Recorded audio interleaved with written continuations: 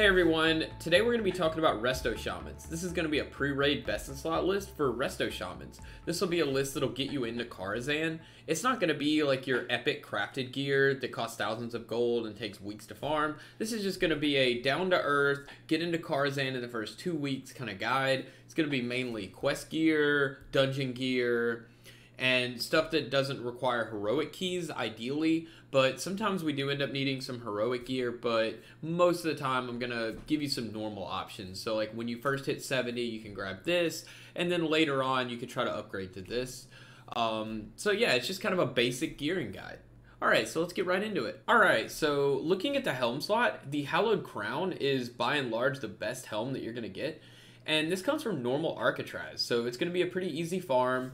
That's really it for helmets. The other ones aren't as good, and you'll have to run heroics and stuff. Honestly, this helm is slightly better than the Whiteman helm, which is an epic helm that's crafted. So this helm is just super good and normal Alcatraz. And that's all there really is to say about helmets. Alright, so looking at next, we have a very similar situation.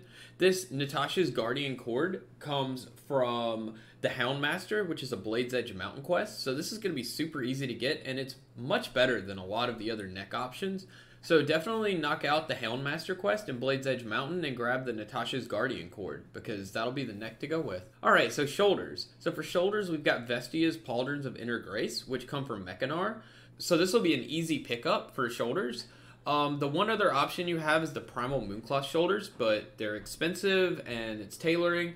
But if you want to go for an upgrade after you grab your Vestia's Pauldrons of Inner Grace, then your next one's going to be Primal Mooncloth shoulders.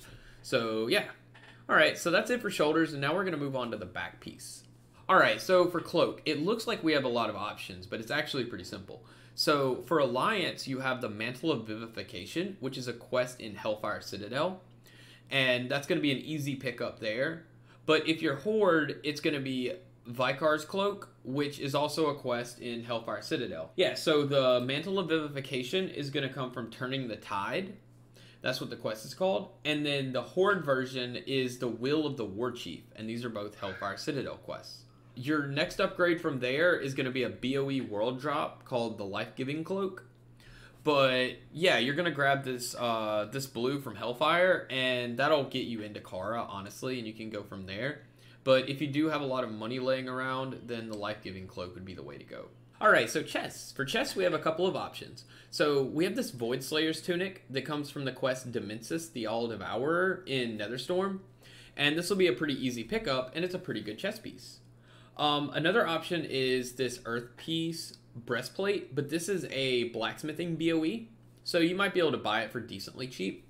After you go and grab the Void Slayer's Tunic, then you could look at this as a slight upgrade if you get the money for it. And then the Primal Mooncloth robe is going to be your best chest piece, but again, that costs a lot of money and you'll be able to get that later. So yeah, this is pretty cool that this comes from a quest in Netherstorm. It'll be a pretty easy pickup. So that's about it for chests. Let's move on to bracers. Alright, so bracers are pretty simple. These Primal Surge bracers are pretty much it. They're super good, and they drop off of Aeonus, who's the last boss of Black Morass. So just run Black Morass a lot and grab these bracers, and you'll be ready to go. Alright, so for gloves, there are a bunch of gloves, but the best option I've seen is the Prismatic Mittens of Mending that come from Botanica.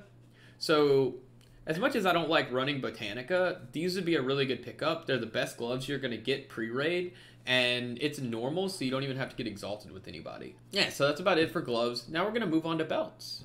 Alright, so the belt situation isn't great, to be honest. The Sleeper's Cord here is not a bad belt by any means, but there are a bunch of other options when it comes to belts that are all better. Like, on this list, the Sleeper's Cord is the worst, but this is a leatherworking BOP. This comes from a heroic. Cord of Belief comes from a heroic. The Lifeblood belt, which is a leatherworking BOE, is probably a good contender. But you could just run Alcatraz and get the other one and not really worry about it. There's Heroic Manitombs with the Stillwater Girdle, which is slightly better as well. And then, of course, the Primal Mooncloth belt is the best. But you're really going to have to pick which heroic you want to run or which leatherworking piece you want to make or buy.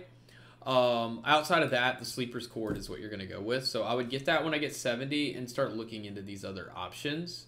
So that's about it for belts. It's not a great situation. It's not something like the helm where the best one drops out of a normal and it's just easy to go get. But that is a place where you can start with the sleeper's cord. All right, so pants. The pants situation is pretty nice, actually. So these hallowed trousers from Sethic Halls are really good. They're the best thing you're going to get short of epics. So it's kind of nice. You just run Sethic Halls normal and grab these, and then you're ready to go into Kara. I will mention the White Men pants, which are significantly better, but again, they're a BOE epic, and they're going to be expensive to craft. But at any rate, yeah, so the hollowed trousers, definitely the way to go. Sethic Halls. So yeah, let's move on to boots.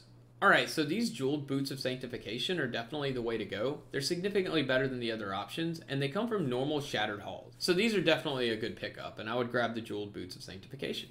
Alright, so rings. So when you first hit 70, you want to farm mech to get this cosmic life band ring. And then the celestial jeweled ring comes from a quest called Hitting the Mother Lode in Netherstorm. So Mechanar for cosmic life band, and then Hitting the Mother Lode in Netherstorm for celestial jewel ring. And those will be your first pickups. And then if you're Alliance, you can go get Revered with Honor Hold to get this Ring of Convalescence.